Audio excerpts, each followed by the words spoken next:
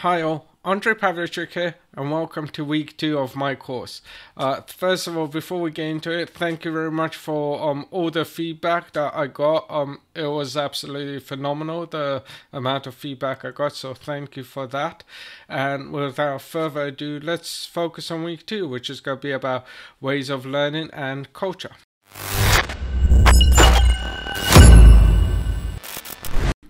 Right, so here's the agenda. We are going to go through the ways of learning.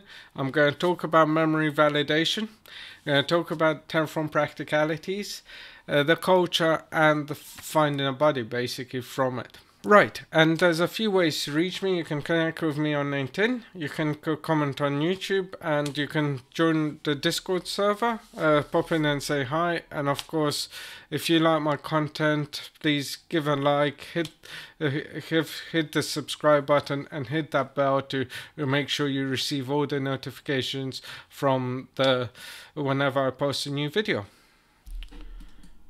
Right, so first of all, before I want to get into ways of learning. So first of all, I want to say, before you start learning, you really got to figure out what type of learner you are, because learning what type of learner you are can help you massively in learning all the content that you want to really achieve.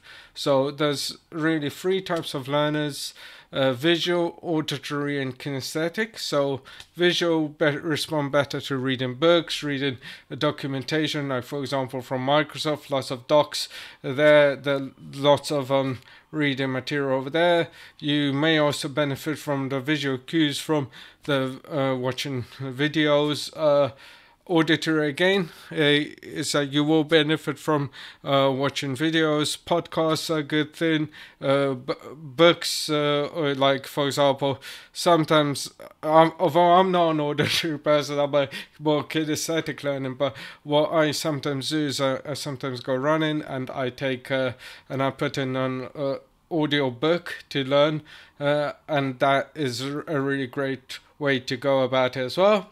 Kinesthetic is you learn by doing, so this is what I am really, and it's like I just go through all the content. I first of all try and perform the action that's required, and then it essentially will come to me about all the theory that's behind it. So yeah, so that's basically the first bit I want to talk about, ways of learning. Right, so the next one I'd like to also know is whether you're an introvert or extrovert. This kind of helps you in a way that would you listen, for example, if you're watching a video, would you prefer to have headphones off or on? Would you be able to meet other people? Would you benefit from a one-to-one chat, which to be honest, as introverts we don't shy away from that one-to-one, because I'm an introvert myself, but we shy away from large groups, like, you know, to try and help. I think that for me, any time it's over 6 people, I usually listen into the conversation more than actually contribute and to fully go ahead with it. It all depends on what my role is, to be honest with you. But if I'm at a party, I'd rather be with my friends, with my close friends, rather than meeting out new people. To each their own. But yeah, essentially, by knowing this, you can actually explore what type of learning you actually should maybe can help you in terms of how to actually fully learn. And to build on this, you do have the 𝐥𝐤𝐬. There's one where they introduce the artisan, guardian, idealist, and rational. So each one of those characteristics do have you know, a certain trait behind them, so you can actually figure out what type of student you are, matching to your personality there. The other bit is, it's kind of again going on the 16 personalities. I'm not sure if you've heard, but that can help you understand who you are, and then that way you can actually learn a little bit better, because you know who you are, so therefore you can actually help understand your personality trait, and that personality trait can help you learn your whatever it is you want to learn much better. I don't mind saying I'm INTP, a personality, so I've taken like about 4 tests so far of the personality traits, and I've always hit on INTP, so I'm pretty confident on that, but it's not really set in stone or just because it says it, but it can help you understand your character in the world today. So, memory validation. So, what do I mean by memory validation? When we grow up in society, we are always taught that we got to actually read, learn, memorize, and, for example, pass an exam. To be honest, this does not work in the real world. No matter what your profession is, that's not how it works. Really, it's about how you can get to the answer. I mean, I've gotten I've learned a lot of things, but to be honest, as human beings, yeah, we kind of forget. We do, like, for example, if I've written a Terraform module, and a month later, a colleague of mine asked me about that Terraform module. I can't remember for the life of me about it. I've made notes, I've made my comments, but when I go back into it, it's like, it will take me some time to try and remember, oh yeah, this is why I've did it this way. So, it's just like, as human beings, we kind of forget, but we know what we need to actually solve the answer. So, this is what I'm trying to bring up, that, that's why I think CAF Terraform is really important, because it's a community which is always constantly being worked on.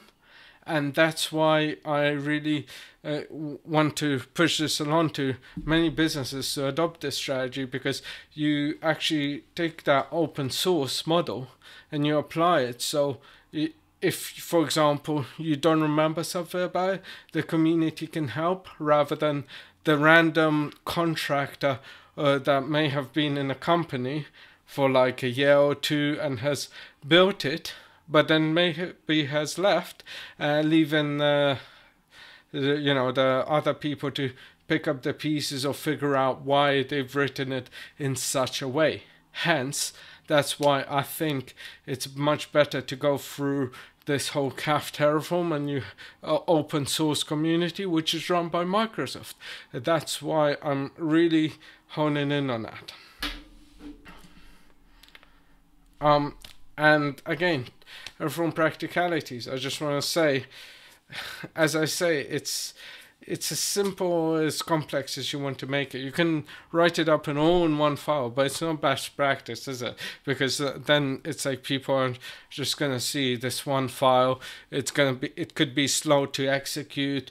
You shouldn't really do that, but it can be done by just getting the right balance. So I've seen complex as well, where you just overcomplicated it instead of actually, making it work for what's needed. You add in so many logic into that which is not really needed. You can actually simplify it a bit more. So that's what is, that's why, again, CAF Terraform can help with that, because they give that module that you basically use to deploy all your infrastructure or whatever you need, basically. And they give you a good best practice model as well for that. So that's why I am really pushing this, and I can't wait for us to get started on it. Culture. So it's not a culture that you may be thinking of. It's a culture where it's like, I'm talking about team culture. I'm not talking about pizzas or ping pong or beer, although I like all three, don't get me wrong, but for me it's more about the ways of working with my colleagues. How is it best, if I'm working on a project, how do I let other people know what I've worked on? How do I actually speak with my colleagues if, for example, I have a problem? This is a type of culture which I'm talking about, that openness, knowing when you can, like, when you don't know something, you know, it's like you speak with your colleagues, say, hey, I'm not sure about this one. Or sometimes you just need somebody to watch you.